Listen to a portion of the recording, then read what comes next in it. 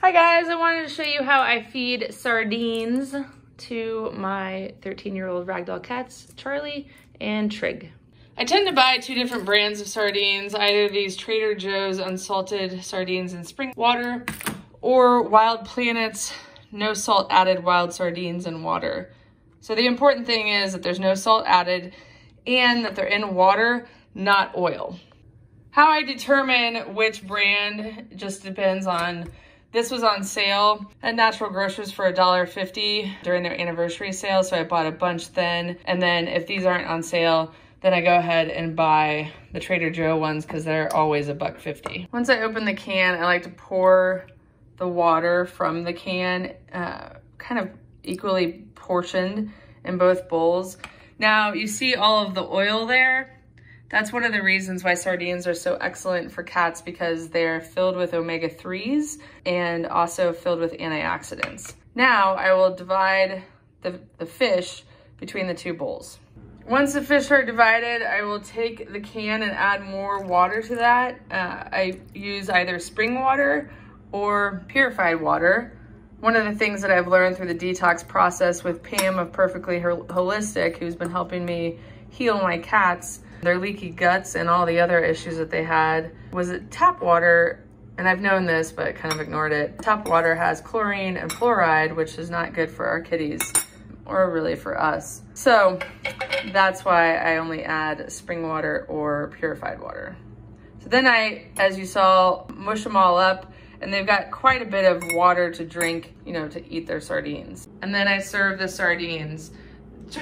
Charlie initially will walk away from them depending on his hunger level, but he'll come back later, so I just leave him out. Right now, they get sardines Tuesday, Thursday, and Saturday. That's based on what Pam has suggested with our situation. But when we were going through the detox process, which we were going through for quite some time, they got sardines every day. And this one got kind of fat from that. But he's still working on a detox. You can see it in his coat that he's still not 100%. I'd share in the comments below if you've ever fed your cats sardines in unsalted in spring water, and let me know how they've liked them. I also use this juice all the time for their syringes.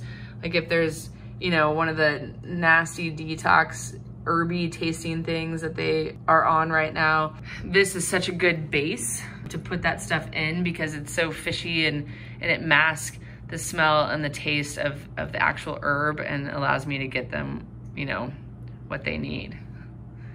These will sit out for the remainder of the afternoon, and by this evening they'll be gone. They kind of make their rounds, and I leave these out, but I don't leave out our raw food for very long, but I leave out the sardines. Did you finally eat them? You did.